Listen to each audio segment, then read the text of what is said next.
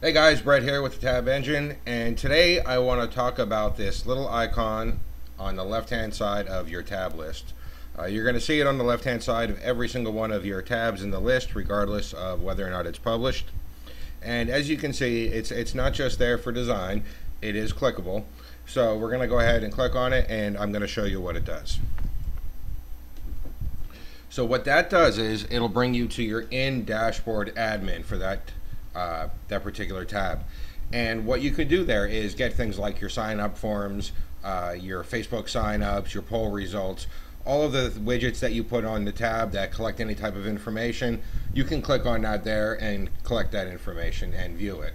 So for example, we have a sign-up form on that particular tab, so I can click on show form sign-ups, and it will show me all the people that have signed up for the form.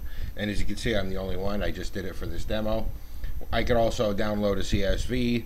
I could select a random person. If this was a large list of people, I've been running a contest or a sweepstakes, I could select one random, and that's an easy way for me to select a winner.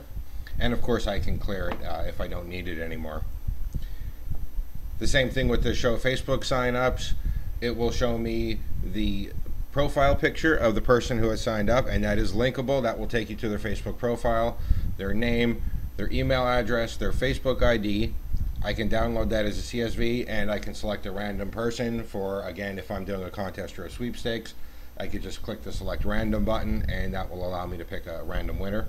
And of course I can clear that as well. And then last, there's the show poll results, and where it'll show me the results of the poll, the question that I've asked. And any type of time there's a widget that collects any type of information, this will be in here. If the widget doesn't exist on the page, you won't see an option for it. So for example, if I didn't have a show Facebook signups, it wouldn't be in there. It wouldn't show that if I didn't have a Facebook sign up button. Same thing with the polls. If I didn't have a poll, it wouldn't be in there. So that's a real quick look at what that icon is for right there. Bring it up for you. And again, it's on the left hand side in your tab list, and it will be on every tab regardless of whether or not it's published to Facebook. Alrighty, thank you, and if you have any questions, please feel free to hit that green help button.